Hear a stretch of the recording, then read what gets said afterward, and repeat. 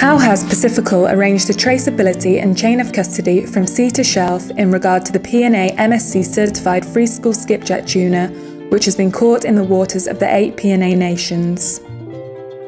Before the purse signer owner wants to start an MSC trip, he contacts the P&A office to request an MSC trip number for his vessel's import and assign an MSC trained observer to the vessel. During the MSC fishing trip, the P&A onboard observer will electronically, using a tablet, take note of information about the vessel's catch. This includes details on species, quantity and bycatch, as well as location and other important information. The details are logged, and several times per day, through satellite, the tablet will send the information to the P&A central computer system, FIMS. The FIMS data is then verified by P&A officials. The FIMS data is shared with the Pacifical tracking system, including MSC trip number and the related MSC trip data. Within the Pacifical tracking system, the data is then made available to the canneries that will be processing Pacifical MSC tuna products.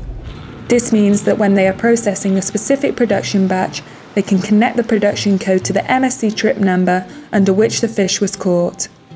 Finally, this will enable consumers all over the world at any moment who are buying MSC certified tuna to verify by which sustainable fishing method the tuna was caught, where and when it was caught, by which vessel, and when and where it was processed. This can be done by consumers by either scanning a QR code on any smartphone or entering the production code online. And here's what the consumer will see.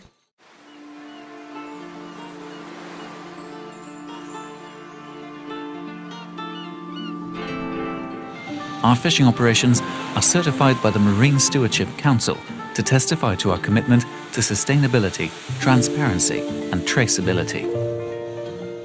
Independent onboard observers monitor and record all fishing operations. We can trace our tuna from sea to shelf. Your fish was caught by the vessel named here, and this is the captain who caught it. That skipjack was caught through a method known as purse seining. A net is drawn around a school of fish and then tightened at the bottom like a purse.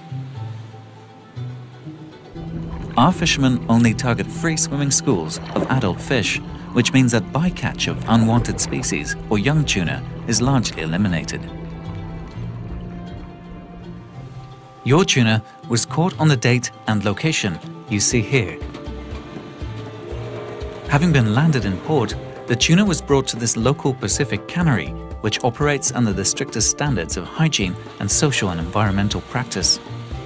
These factories also provide important jobs and income to Pacific Island people.